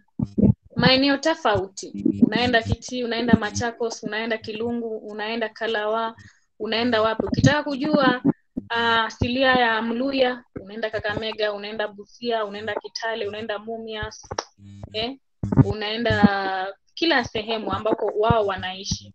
Uweze kuelewa. Kwa sababu waandishi hawa kama wengi wameandika historia ni wazungu. Na wazungu matamshi yao sio na matamshi yetu. Accent yao, sauti zao, kama Swahili ina sauti zake, Kizungu kina sauti yake, Kibantu kina sauti zao. Kwa hiyo ni tofauti sana kuelewa matamshi na historia kabisa kwa undani iwapo utasoma vitabu tu. Ni mpaka uende huko ukasome. Ila kwa sasa kwa sababu ya corona unaweza ukaangalia kwenye mitandao kwa sababu kila mtu ana utafiti wake. Kama nilivyoeleza mwanzoni, nadharia ni nyingi kuhusu chimbuko la Kiswahili. Kuna wale wanasema Wabantu wakazaa na Waarabu kutoa Kiswahili. Kuna Mnyampala akasema Wangozi waliokuwepo kabla ya karne ya kwanza miladi ya first century ana dominion.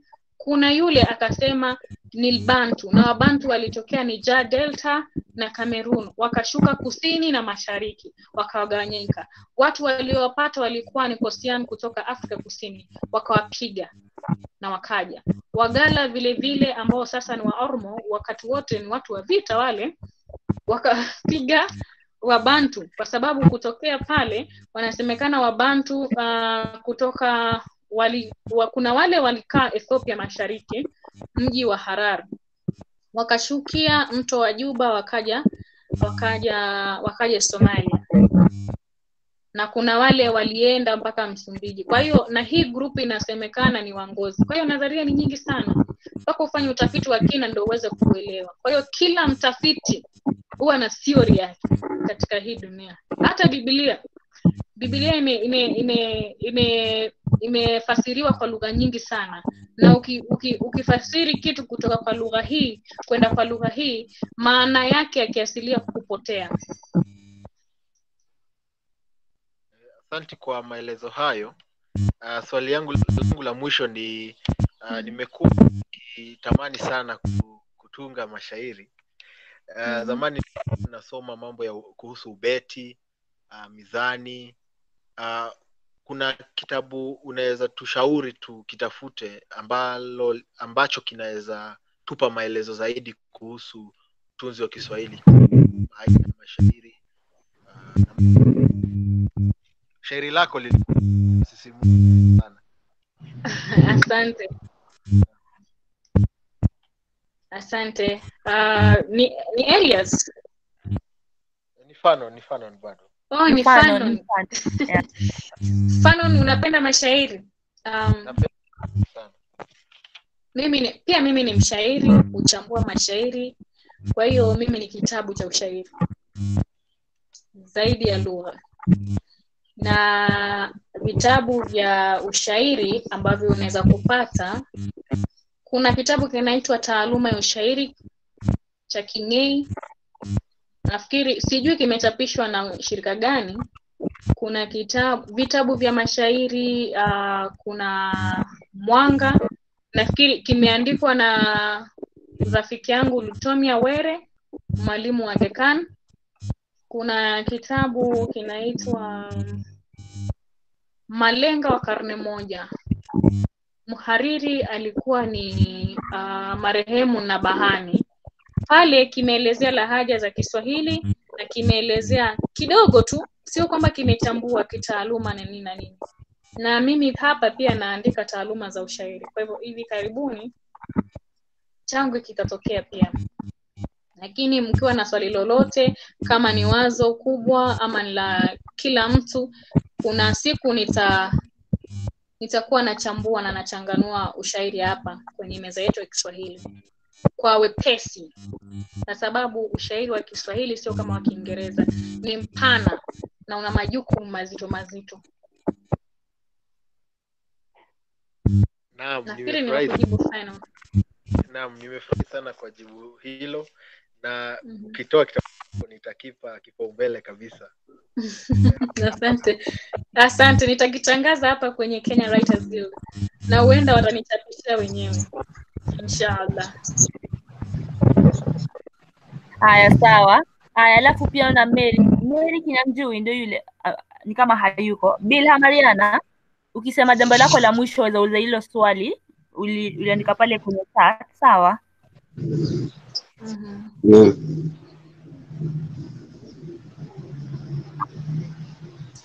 Kuna swali la Bilha Mariana, pole nimeona ameuliza swali hivi: wapenzi wa Kiswahili wametekelezwa katika mtandaoni? Kila gazeti ni Kiingereza tu isipokuwa Taifa Leo. Tunaweza kufanya nini kuhusu mambo haya? Bilha, mambo haya ni biashara.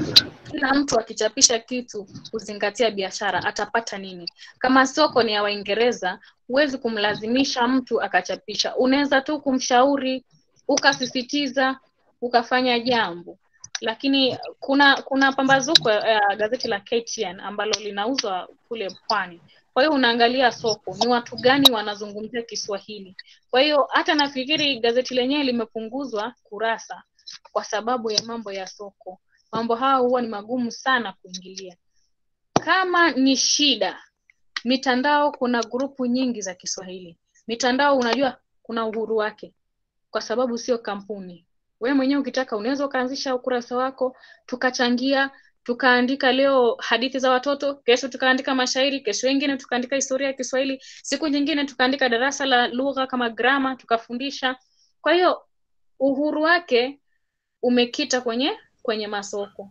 Hilo ni swali ambalo ni ngumu kwa sababu bado kuna wale watu ambao tunasema working class wana ile dhana kwamba wazungumzaji wengi ni wazungu wa Kiingereza, wanazungumza Kiingereza. Kwa hiyo ni swala la soko na ni swala la mtu binafsi. Manake ile ni kampuni binafsi, na kushauri watu kama hao tunashauri, lakini mapendekezo yako huenda yasiyo mapendekezo ya wenye kampuni. Ni kweli sana na kwenye mitandao. Naomba tu tuweze kusukuma hii siku ya Kiswahili Day tupate inshallah. Swahili Day kuna wakaazi wa Tanzania wanaishi Kenya ambao kunialika kufanya Swahili Day. Kwa hiyo kama nitawezeshwa kuwahi kujiunga ama kualikwa tena, nafikiri mwakani. Mwaka huu hatukuwa nao kwa sababu ya mambo ya janga hili la corona, lakini nafikiri mipango nyingine ikiwekwa nitaweza kutangaza kwenye hizi anga za mitandao, natangaza kwenye Writers Guild, watu wajumuike. Na Kiswahili Day kieleweke. Kiswahili Day kila mahali duniani sasa. Sisi, wacha nivutie ngoma upande wangu. Sisi wanawake tumepewa fursa, tumepewa nafasi. Ikiwa wewe unakipenda Kiswahili, unaalikwa kongamanoni, unaenda kufanya nini? Ikiwa huwezi kutengeneza makala, huwezi kufanya utafiti, kwa sababu duniani binadamu huwa na nafasi na uwezo. Unaweza ukaona nafasi ukakosa uwezo, au sivyo bwana? Unaweza ukawa na uwezo ukakosa nafasi. Ikiwa umepewa fursa, unajiuliza nitakwenda kuzungumza nini, nitakwenda kufanya nini ili watu waone ninachokifanya ni cha hadhi. Uendi tu kakaa tunde. Hapana, watu lazima waelewe, labda watu wasikie, wajue ujulio wako ni wa thamani. Unafanya nini? Kama huwezi kufanya nakala, tengeneza hata nguo za Kiswahili, fanya mauzo, enda ukauze, fanya sanaa, enda ukaimbe mashairi, enda ukasimulie visa, fanya utafiti wako, fanya kitu ambacho sisi hatujakiona tukipende. Sio kufanya tu makala.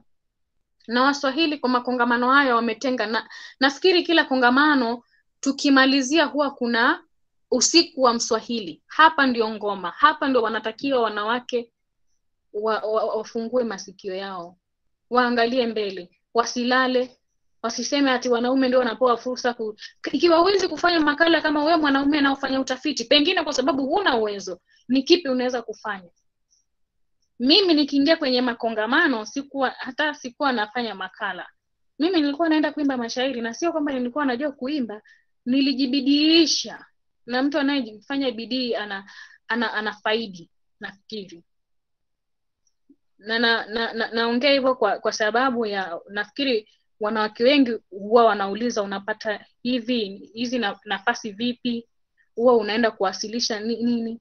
Wakati unajitokeza kule mbele, unafanya jambo, mtu akapendezwa, anaweza akakuita kando, akakualika kwa kongamano lingine.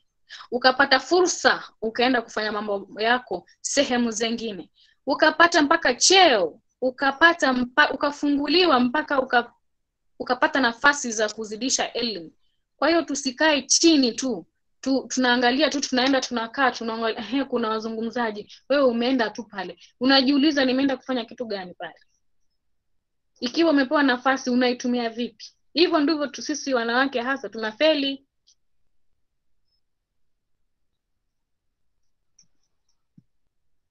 Bila sijui huko. Nipo nakuelewa. Ni kweli, nastahili tushikilie kitu, afadhali tuwe na kitu ambacho tunakwenda kufanya, yaani tuwe na mwelekeo na lengo, ni nini tunapania kufanya katika jukwaa fulani ambayo tumepewa. Nakuelewa sana, asante sana. Na tukiungana hivyo, unajua serikali katika kile nchi nafikiri haiwezi kutilia mkazo ama kutilia maanani kitu ambacho tunasema tu na hatujaweka mikakati, hatujapanga. Lazima muwe na kitu mkononi, mkiandika proposal iweze kuona mna jambo la kufanya. Ni uwezo tu hamna, wakawawezesha mkafanya. Lakini kama mnasema tu hamna hata mpango, inakuwaje? Sisi wenyewe tukishikana, kama vile Kenya Writers Guild walishikana wakaona kuna haja ya Kiswahili, basi ipo siku tukishikana, tukitia akili zetu stimamu, kutakuwa na Swahili Day Kenya yetu hii. Mimi naaliko kwa majukwaa wa Tanzania. Naona haya kwa sababu sisi wenyewe hatuna umoja, nitasema. Hatuna umoja. Kitu kinachotuvuta sisi wa Afrika chini, we are very self-centered. Tuna ubinafsi sana, tuna kinyongo sana, tuna wivu sana, vitu ambavyo vinaturudisha nyuma. Tunafaa tuelewe hilo. Ni kweli, nakubaliana nawe. Sasa tujiunge sisi sote, tushikane, twende tuambie serikali, haya basi sisi ndio hii tumesema tungependa kuwa na siku ya Kiswahili Kenya, na utaona tukisukuma kabisa tutafaulu. Wacha Mungu atujalie, inshallah, tuendelee na kazi. Mazuri yanakuja, nina imani. Yes, sawa. Tutaweza.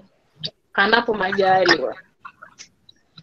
Haya, sasa tutawapa briefings unataka kusema. Kila mtu sasa kwa aseme jambo alafu tutamalizia. Sasa na briefing, naona pia Mary Kinyanjui yuko on. Mary Kinyanjui anaongea sahihi? Maana kuna swali. Mary naona anauliza swali, anasema nini hasa kinachokufanya useme kuwa lugha ya Kiswahili ni lugha ya Kibantu ilhali Kiswahili chenyewe kiliibuka kutokana na Waarabu na Wabantu? Sijui kama huyo alikuwa nimeeleza sana swali hili. Wacha tu nirudie. kinachonifanya niseme kwamba lugha Kiswahili ni lugha ya Kibantu kwa sababu Kiswahili kama wewe unakielewa maneno yake na ya Kibantu yanaingiliana hayaingiliani. Maneno ya Kibantu na ya Kiarabu yanaingiliana vipi? Hayaingiliani. Yamefanya kukopwa maneno ya Kiarabu kuingia kwenye Kiswahili. Sawa? Mswahili pengine hajaweza kutamka maneno ya Kiarabu kwa sababu ya lafudhi yake. Akayatengeneza maneno kwa lafudhi yake na kuyaingiza kwenye Kiswahili. Amekopa. Kwa mfano, Waarabu wanasema mushkil. Waswahili hatuwezi kusema hivyo. Tunasema mushikeli. Kama balaa hilo. Tunasema mushkeli. Maneno mengi yamekopwa kwa sababu ya ujilio wa Mwarabu na kwa sababu walieneza dini. Kwa sababu hivi mtoto ukimzaa, ukianza kumfundisha lugha ya mama, ukimfundisha akiwa mtoto mdogo unamfundisha Kiswahili. Wakati anatimia umri wa kwenda shule, kule anafunzwa lugha nyingine ya Kiingereza na masomo yote anafunzwa kupitia Kiingereza. Anaweza sometimes wakati mwingine akakuongelesha Kiswahili akichanganya na Kiingereza. Na akikopa maneno ya Kiingereza kwa Kiswahili ila tu wewe unaelewa. Nachosema hivi ni kwamba Kiswahili kimejisimamia chenyewe kama lugha. Maneno ya Kiarabu na mwingiliano kwa sababu wao wenyewe ndio waliwafundisha kuandika kwa hati za Kiarabu. Wakati wanaandika manuscripts za Kiswahili waliathirika na lugha ya Kiarabu kwa sababu kwanza wakaisoma dini, wakafanya biashara, maneno mengi ya biashara ya kuhesabu hizi sarafu ni ya Kiarabu kwa sababu walifanya biashara, ila Kiswahili ni Kibantu. Kwa sababu nasema hivyo, kilikuwepo, ingekuwa hichi Kiswahili zamani hizo kikiitwa Kingozi hakikuwa. Kama kingekuwa hakikuwepo, basi dhana yako ya kusema Kiswahili na Kibantu zilifanya kuzinduliwa kwa sababu ya Waarabu na Wabantu basi. Lakini kama tunaona chimbuko lake ni kutokea Shungwaya kabla ya ujilio wa Mwarabu.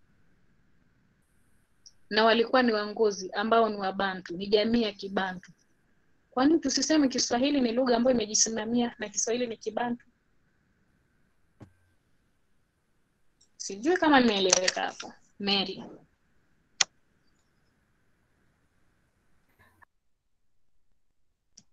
Ni kama hawezi jibu.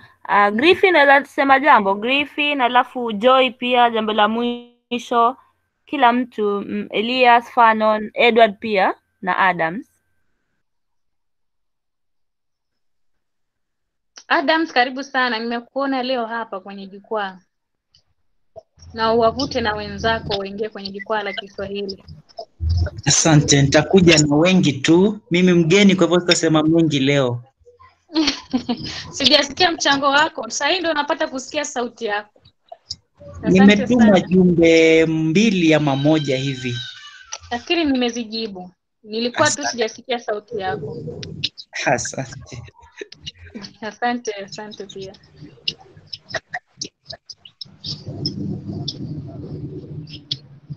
Ningependa kutuma shukrani zangu. Kweli nimesoma mengi kuhusu historia na Phibbian imeeleza kwamba nadhiria ya kwamba Kiswahili ni upatanisho wa Kiarabu na Kibantu si kweli.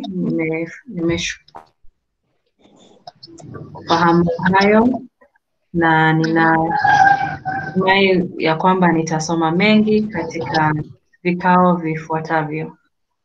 Asante. Na usiache kusoma, kusoma. Hata makamusi, sijui kama hata makamusi yenyewe yanasema Kiswahili subiri kidogo nimwangalilie. Msisema kwamba ni nadharia yangu, pia nimevumbua theory yangu kusema Kiswahili ni Kibantu. Nafikiri kamusi hii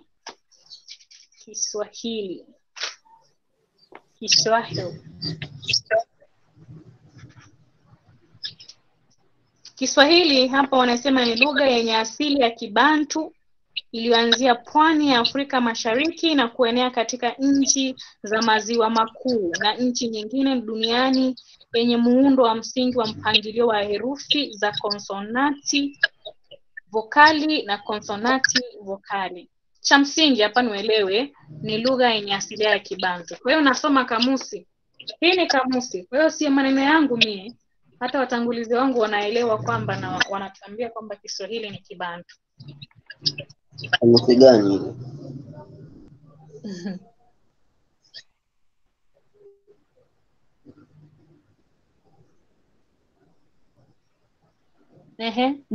This is go on.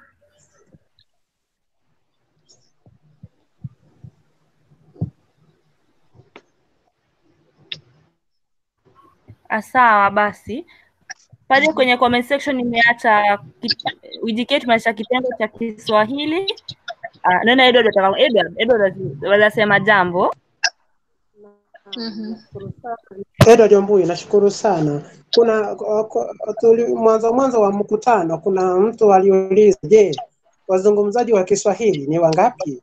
Na ningependa kusema kwamba kutokana na tafiti zangu ambazo nimefanya ni kwamba wazungumzaji ni takribani milioni 15. So kwa hivyo hao ni wazungumzaji wengi zaidi.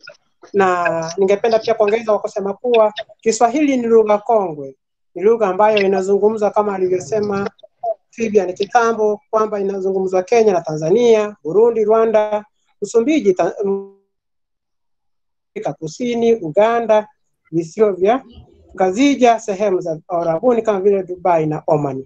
Huo ndio mchango wangu, nashukuru zaidi kwa kazi yenu kuntu. Umesema asilimia ngapi, Edward? Nimesema wazungumzaji wa Kiswahili ni takribani milioni 15.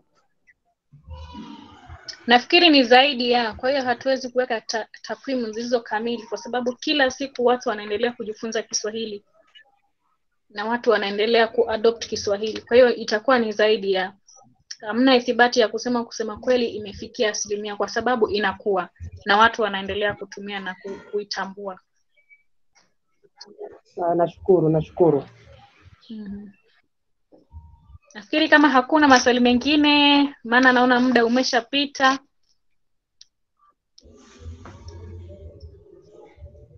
Nafikiri sijaona swali lingine hapa. Unalo lingine? Ni kama maswali yameisha. Mimi kwangu ni kushukuru tu. Unajua mimi pia nina tatizo la kuzungumza lugha ya Kiswahili kwa ufasaha, lakini tukiendelea hivi mwisho najua nitakuwa na ufasaha kabisa. Tunashukuru sana.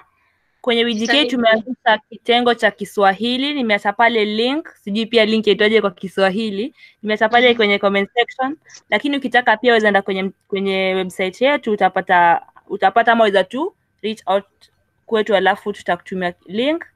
Alafu mengine tutaongea nawe Phibbian. Sasa sijui kama kuna mtu ana jambo lingine ama tumalizie hapo. Natumai hatujafungia mtu nje. Ama wewe basi utuambie kitu cha mwisho, maybe tupatie set goal tufanye kitu kama assignment hivi. Unajua? Niliwapa assignment ya kwanza, siku ya kwanza nikamwambia watu wanunue makamusi. Sijui kama walinunua, sijaona hata mmoja amenionyesha kamusi. Nikasema wakaniuliza vitabu vya kusoma, sijasikia mtu akitaka kunisomea hadithi yoyote, kitabu chochote. Sasa sielewi namna gani. Ila nitampa assignment wiki ijayo, manake baada ya wiki moja tutakuwa tena na kitengo cha Kiswahili. Kwa hiyo nitampa assignment wiki ijayo kwenye grupu ya WhatsApp. Sawa. Adam, soko sema jambo? Adams. Dogo tumempoteza pale. Nafikiri ni hivyo. Wengine naona wote wamenyamaza tu. Umesharidhika. Wamesharidhika. Asante sana kwa wakati wako. Asante kwa kila unajitolea kutufundisha, wajua watushika mkono. Tunashukuru sana. Writers Guild tunashukuru sana. Asante. Uwe na siku njema. Nitoe tu udhuru kwamba nilichelewa mitandao tena. Unavyozidi kuendelea nafikiri nitakuwa na uzoefu. Kwa hiyo sio shaka. Haya, nimeshukuru sana pia na kwa huruma zako na subra. Tutazidi kikao kingine panapo majaliwa. Kwaheri. Kwaheri. Kwaheri, kwaheri.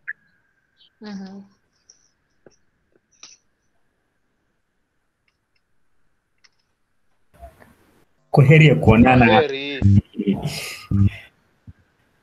Kwaheri. Kwaheri alias Muhatia. Kwaheri. Fanon pia kwaheri.